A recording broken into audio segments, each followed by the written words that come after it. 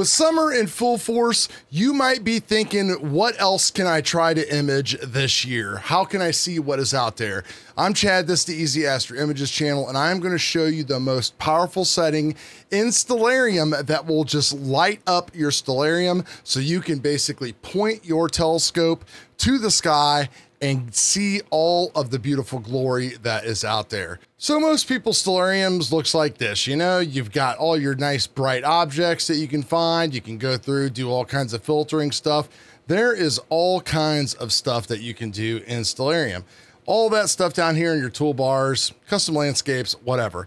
But what we want to do is we want to light up this screen. We want to see all of the beautiful H alpha that is out there, red color. So that way, whether we have a one-shot color, monochrome, whatever, we can point to specific areas after using this. And if you got ASIair or Nina, you can actually go and search more for these objects now and frame them up and shoot away. So how do we do this? Right here, we've got the little DSS icon, which turns on our different sky surveys. How do you get the sky surveys? You go over here to sky and viewing options, go all the way over to surveys.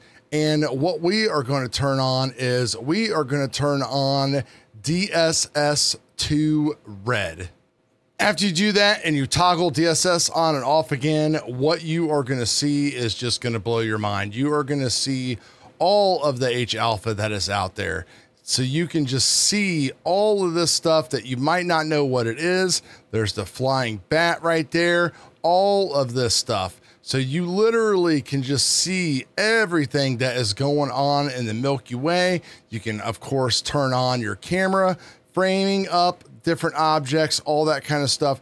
Write this stuff down, type it into your ASIair, send your ASIair, and go ahead and just shoot those amazing HA areas right there. Depending upon your computer, it might take a minute or two to load these images because they are very, very resource intensive. If you look all the way down in the bottom right-hand corner, you will see an actual slider that is loading the screen image. I have a pretty powerful computer here, but it still takes quite a while to go ahead and move this stuff. But you know, you can go through and click whatever you want. We've got blue here. We've got near infrared, and of course we have the regular DSS colored as well, which I kind of like, you know, that looks awesome as well. So go ahead and enjoy Stellarium, have fun, find some targets to go ahead and shoot that you never even knew existed.